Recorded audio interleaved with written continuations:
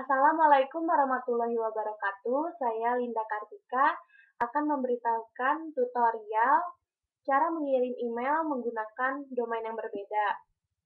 Pertama, buka dulu tracernya seperti ini, dan kita masukkan perangkat-perangkatnya seperti PC. Kita pakai 2 PC, 1 router, 2 switch, 2 server. Ya, karena kita pakai server yang berbeda. Kemudian kita hubungkan dengan Stripe, kabel Stripe. Ya, seperti ini.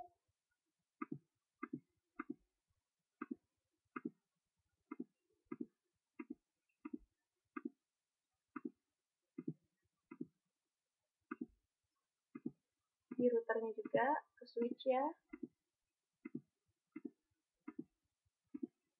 Kita bisa rapikan tampilannya dulu.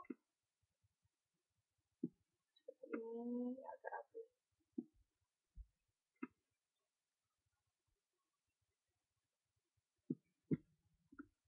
Kita kasih nama dulu biar nggak lupa. Ini Gmail, ini buat server Gmail.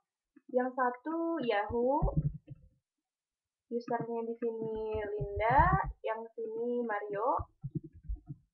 Ya, di router ini kita kasih IP 192.168.2.2, oke.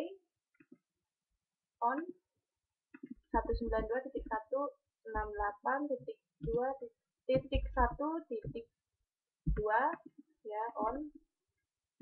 Yang Gmail pakai 2, yang ini pakai 1 ya. Kita ke Gmail dulu. Config, pas Ethernet, kita masuk subnetting ya, 192.168.2.1. Kemudian ke email, domainnya adalah gmail.com, set, usernya sesuai dengan nama Linda, passwordnya 123, tambahkan, masuk ke DNS, gmail.com, adresnya 192.168.2.1, ini bisa kita copy, add, kemudian yahoo.com, pakainya 1.1, add, kemudian kita ke desktop. Sebelum dari desktop kita ke DHCP dulu ya. Tadi sesuai gateway-nya 2.2, ini 2.1, benar, mulai dari 3, dan kita save. Kembali ke desktop, IP-nya ini gateway tadi 2.2, ini 2.1, ya, selesai. Kita ke Yahoo, config, start lagi 192.168.1.1. Oke, ke email. Di sini domainnya servernya adalah Yahoo, kita tulis yahoo.com, set. Usernya Mario. Oke, Mario, passwordnya 123, tambahkan, kemudian ke DNS, yahoo.com, recordnya 192.168.1.1 Yahoo. Terus kalau Gmail itu .com 192.168.1.2.1, Gmail 2 ya.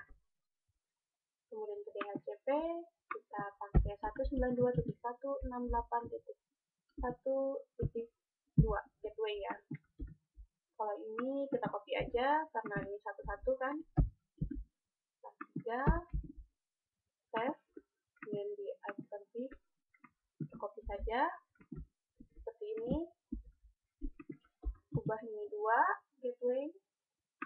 Ya, selesai. Kemudian kita masuk ke PC yang Gmail, kita IP config dulu 192.168.1.2.1, maaf, 10 maksud saya.